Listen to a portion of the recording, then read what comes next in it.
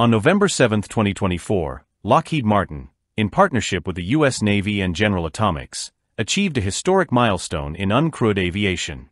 The first live flight of an uncrewed air vehicle, or UAV, was successfully controlled using the Uncrewed Mission Control Station, or UMCS.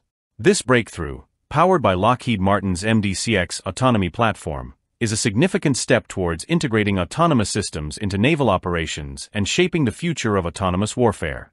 The origins of this project trace back to the early 2010s, when the U.S. military began focusing on developing autonomous combat systems to reduce risks to personnel and improve operational efficiency.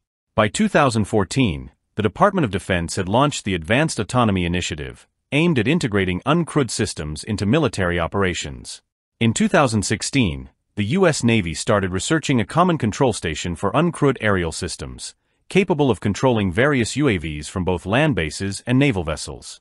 Lockheed Martin joined the initiative in 2019, developing the MDCX platform and collaborating with General Atomics to ensure interoperability under the Collaborative Combat Aircraft Program. The live flight demonstration took place at Patuxent River, Maryland, where Navy air vehicle pilots successfully controlled the GA MQ-20 Avenger UAV located in California. This flight, conducted using UMCS, demonstrated how crewed and uncrewed systems can collaborate in future naval operations. UMCS, combined with the MDCX platform, offers advanced capabilities for operating UAVs beyond the line of sight, enhancing autonomy and responsiveness in complex missions. The system allows real-time control and coordination of multiple UAVs and third-party systems. The MQ-20 Avenger, equipped with advanced sensors and flexible payloads, is designed for a variety of tasks, including reconnaissance and tactical support. The demonstration illustrated how these systems could be used in practice. For instance, if a U.S. aircraft carrier were tasked with surveillance in a sensitive area, operators could remotely program the MQ-20 to fly over the region and collect intelligence. If a target of interest is detected, operators can modify the UAV's mission in real time, adjusting its trajectory and sensor settings. The UAV's autonomy allows it to avoid threats and adjust its position automatically, transmitting collected data back to operators once the mission is complete.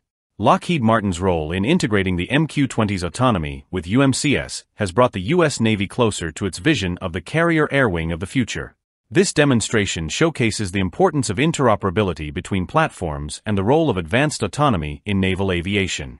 JASI's president, David R. Alexander, emphasized that the success of this test reflects the readiness of autonomous systems to operate beyond line of sight, advancing naval aviation to new heights.